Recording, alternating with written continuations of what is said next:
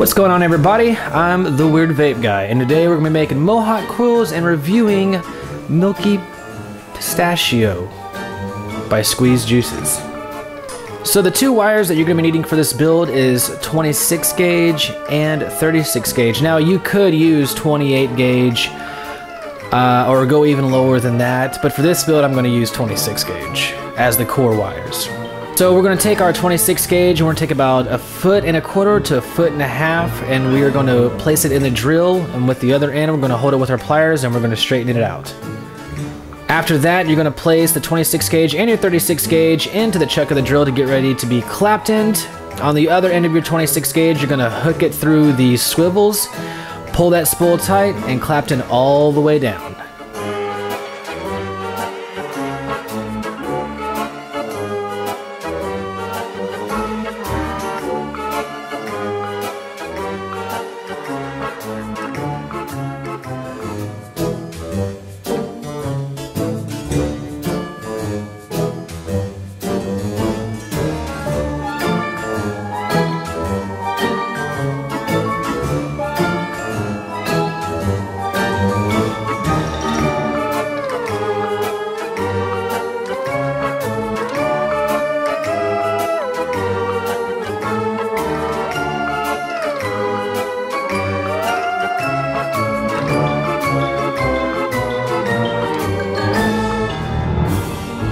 Now leave a little bit of the 26 at the end naked, because you're going to want to hold that with your pliers and then throw the drill in reverse to loosen that 36 gauge, because we're going to be decoring it.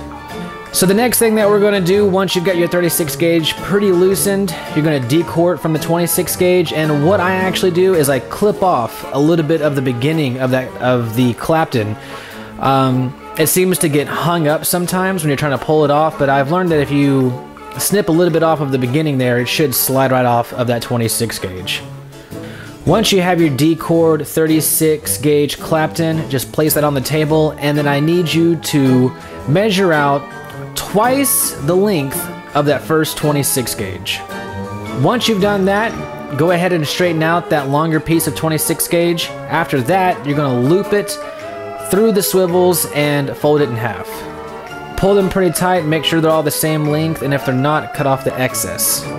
After that, what I like to do is put the decored 36 gauge clapton in the chuck of the drill, and then I'm going to stretch it. Now, you are not going to stretch it as far as you would like if you were making an alien clapton. You're going to stretch it a little bit less than that. It's going to make it a lot easier to make your MOHAWK, and it's going to make it a lot tighter. So the next thing we're going to do is we're going to put everything back into the chuck, and you're going to treat everything as if you're going to make a clapton, basically. Once you've done that, switch your drill in reverse, because that's how we're claptoning this, is it's going to be in reverse. Now the best thing that I have seen is that you're only going to want to put a little bit of tension when you're making your MOHAWK on your 36 gauge. Just a little bit of tension goes a long way, and if you're starting your MOHAWK and it's not coming together, just give it time. Just hang with it, and eventually it'll start going into a pattern and creating that nice MOHAWK look. You can start out slow if that works best for you. I have done this just way too many times, so I can do it slow or I can do it with the drill just full power, full speed. I will say, if you get to the point where you can do it full power, full speed on the drill, the MOHAWK is going to look a lot tighter, and basically it will be a lot tighter. It'll look a lot cleaner as well.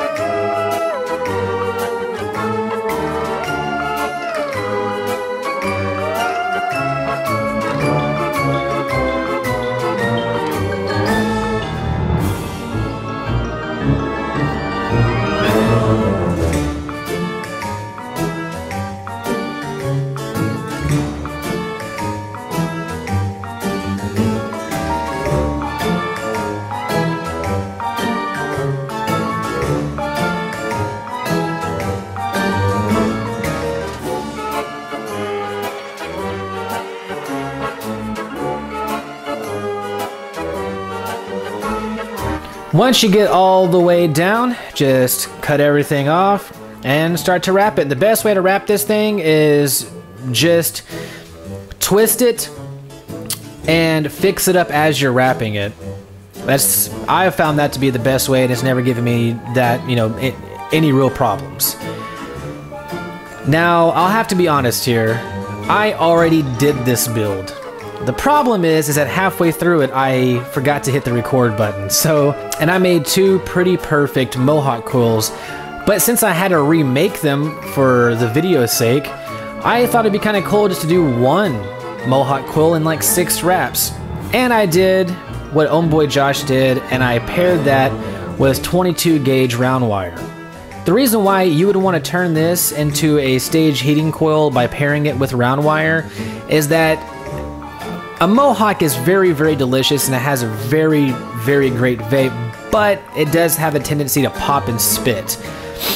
But once you turn it into a stage heating coil, all that's really happening there is that 22 gauge is heating up first, and then it's heating up the MOHAWK coils, and you're not getting any spit, you're not getting any popping or anything like that, and honestly, the vape is a lot more enjoyable like this. So if you are building this, you can try it either way, but I prefer the stage heating coil over just having just the MOHAWKs in a RDA, RDTA, or whatever you got.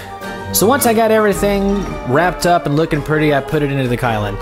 And I know that I've already put something in the Kylan, but I love this tank. It is by far the best tank that I have ever bought and that I have ever vaped, ever used. It doesn't leak. I just love the way it looks, and it is very accommodating to a lot of different builds. I will say this build wasn't too big for the holes in the Kylan, but it was almost too big. I don't think I could really go much bigger than what I have on this build, but I just love the Kylan. So expect to see it a lot on the channel.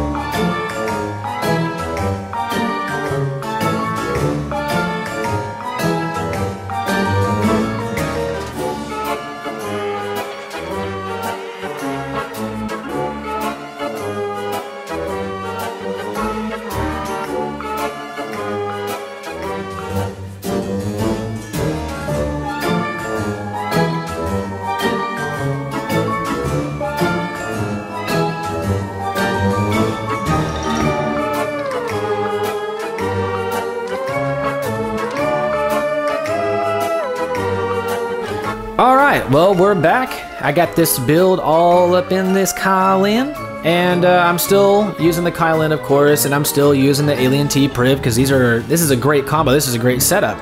It's freaking amazing. So the coil paired with the 22 gauge, 6 straps Mohawk. It ohms out at 0.14, and I'm vaping it at 80 watts. Let's give it a go, Hal. Yeah, let's do that. Yeah.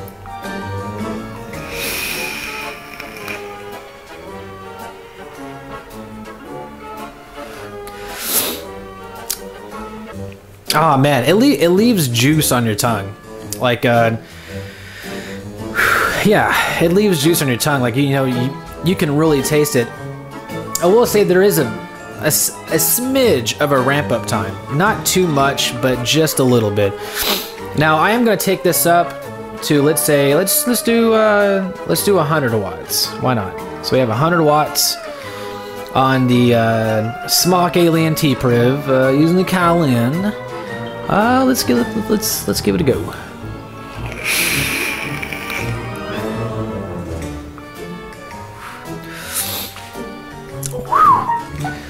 It's my phone. You can definitely do 100 watts on this coil if you built yours just like mine. If you're going to build yours just like mine, you could definitely do 100 watts. That wasn't too hot. It's still a lot of flavor in it. Let's try it one more time.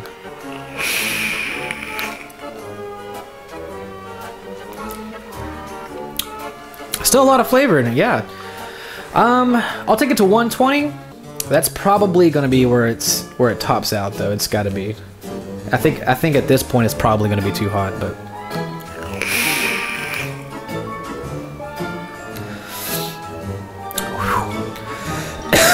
Dense. Know that if you are building this, it's dense. It is super dense. It's almost like you're choking on that vapor. This build is a very dense vape. I would say any Mohawk is going to be a very dense vape. 120, that's about all I can handle. You could probably handle more. I think I could probably push it to 150, but I'm not going to. But yeah, it is a crazy dense vape with a lot of flavor too. Mohawks they really are a favorite. I mean, if you can get your hands on some now. I have looked online. Some people do make them. Some people make them wrong. But they are out there, But if you can make your own, I suggest that, because that's what I do. Some coils they can cost a pretty penny. So I would suggest make your own if you just want to take the time. I will say that it does take time. I've been building for about a year now, and I've just done this just a lot. I've done a lot of different builds on Instagram. Yeah, I'm just kind of, I don't know, good at it. I don't know. That sounds egotistical, but I have been doing it for a while. I've had a lot of practice, and it does take a lot of practice to be able to pull these builds off and get them to, like, the real way that you want them. Okay, so on to the juice. The juice is, let's see here. I guess it's a company called Squeezed, and this is their cream line, and this is their pistachio and milk. And I've never really had pistachio vapes. If you haven't noticed, I've been trying to get out of my realm of like vaping when it comes to flavors. Last week was the key lime, and it was amazing. This week it is a pistachio, and again it is really amazing, and it is very milky. This line of juice is pretty known for like just being milky. Like they incorporate a lot of milk into their flavors. I had another one of their flavors which I'll also review. It's a boba tea, and that was very milky as well. But let's get a vape on here.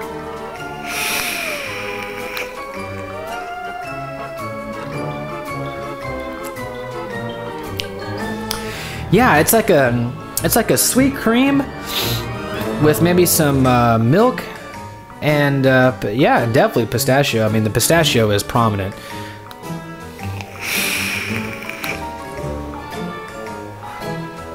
It's delicious. What can I say? It is delicious. I really do like this flavor. It's very good, and I definitely highly recommend that you go out and you get a bottle of it at your vape store or even online. On the bottle, it says that you can go to www.squeezed.com, and it is spelled weird, of course, because why wouldn't it be? SKWEZED. www.squeezed.com. I'll put the link in the description. You can go there and get you a bottle. It is very, very, very good to vape. I think that's about it. We made a build, and it's a Mohawk, and if you can make a Mohawk, my God, you can make anything. Next week, we'll probably be doing something with, I don't know, maybe flat wire, ribbon wire. Everybody seems to like staples, so maybe we'll do something with staples next week. Maybe this week, depending on how much time I have. But either way, I'm the Weird Vape Guy, and vape weird.